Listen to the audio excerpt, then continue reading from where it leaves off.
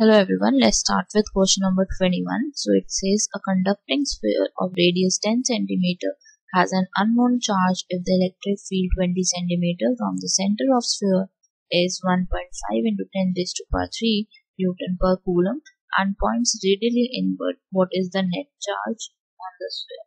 So in this case we are given with radius that is 10 cm and we are given with the distance that is 20 centimeter needs to be converted into meter.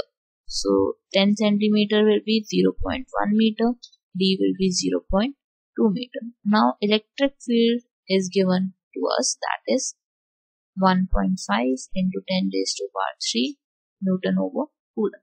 Now we know the value for E and we need to find the value of net charge on the sphere, that is Q.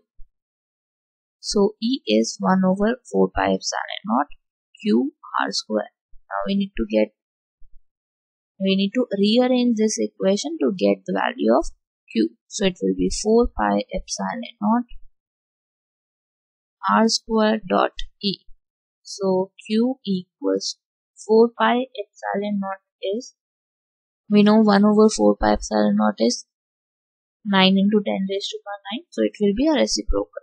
So it will be 9 raised into 10 raised to power 9. R square in this case is 0.1 square. E is 1.5 into 10 raised to power 2. So this is, you need to put into equation of Q. And when you solve this, you will get your solution as 6.67 into 10 raised to power minus 9 coulomb.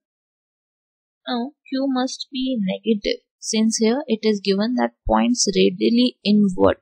So therefore the Q must be negative. So the answer for this is minus 6.67 into 10 raised to power minus 9 coulomb, or you can write it as minus 6.67 nanocoulomb. So this is your answer for question number 21.